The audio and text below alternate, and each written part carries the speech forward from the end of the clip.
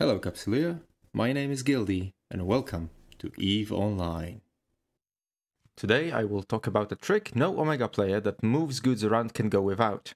That is, if they want to stay safe while doing so. This video will be about the good old Microwarpdrive cloak jump trick.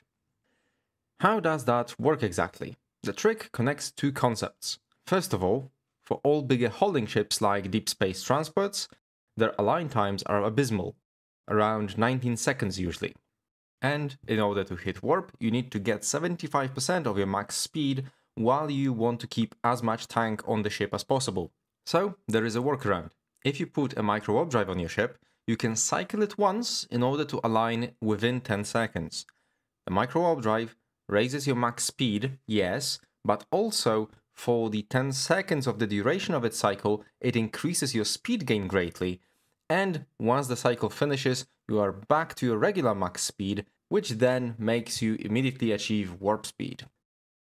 The drawback of the Microwarpdrive is that it makes your ship faster to be locked and easier to be shot at, since your signature radius explodes when you use it. The other mechanic in use is Cloaking. Cloaking allows you to prevent being locked by other players, which then prevents them from scanning your ship cargo, which is a practice used by gankers, which I mentioned in my tank over cargo space video. The drawbacks of the cloak are lowered movement speed, so you cannot just align, hit cloak, uncloak and then warp, and inability to warp under cloak. Unless you have a ship that can use a covertops cloak, in which case you will be able to even warp cloaked. Examples of such ships are the Prospect Expedition Frigate and the Blockade Runner ships.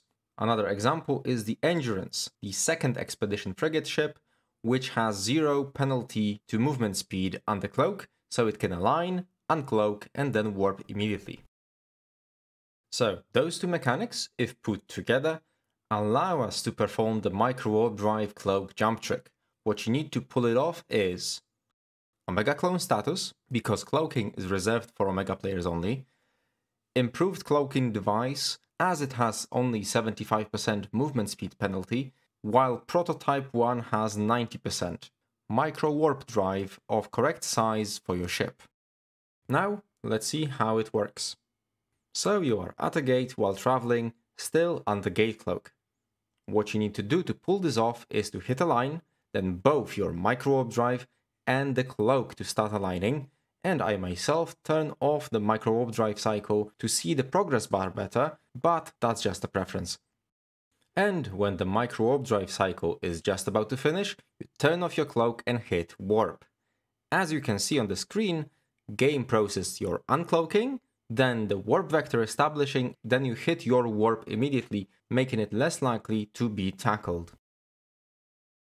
I will now start performing this trick on the screen while traveling between 2 points with a deep space transport ship and go over some of its aspects while you see it being executed, hopefully successfully, on the go. The first question is, when should you use it? I personally use this technique every single time when I travel from gate to gate and I would see any ship that could be used to scan me on those gates, especially with me living in close proximity of Jita, which is the trade capital and, thanks to that, the biggest gank magnet of the game. The second question would be, can you do this with a smaller Microwarpdrive if you cannot fit the big one on your ship?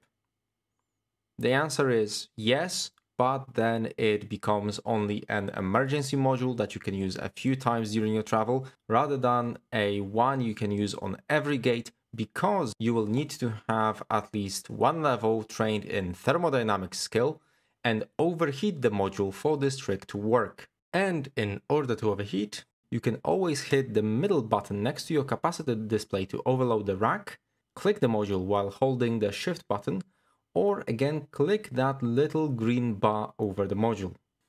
You can now overheat your modules while under the effect of the gate cloak, thanks to a recent change from CCP.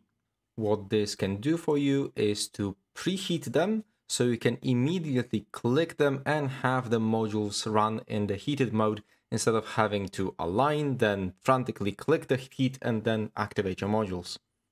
one thing to look out for is that overheating damages modules, so you might be running the risk of burning them out. So either carry a little bit of nanite repair paste, or if the module hits 100% damage, you will have to dock to repair it. Next question is, can you do this with afterburners?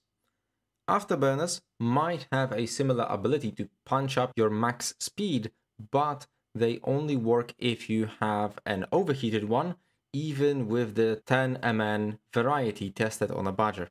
You would need to put an oversized one here to pull it off with regular cycle, but the ship does not have the power grid for that. And the last question is this method bulletproof? Not completely. Most gankers will not get you if you travel this way, but if they do have a proper setup with very fast frigates, with a bit of luck they might be able to uncloak you, as cloak disables if anything is within the 2000 meter range from you. However, this still increases your security greatly, as most groups don't operate with an additional account just for decloaking. And that is the trick. Do test it out first to make sure to get the right timing, as this will depend on your skills and the modules you might be using. So do that before you take out all your possessions in a single hauling ship. You might realize that with your particular skills, you might need to turn off the cloak a second earlier, but that is still better than having to align full 8 for T1 hauler fit I used for the tests, or 19 seconds for a deep space transport and being a target throughout that whole time.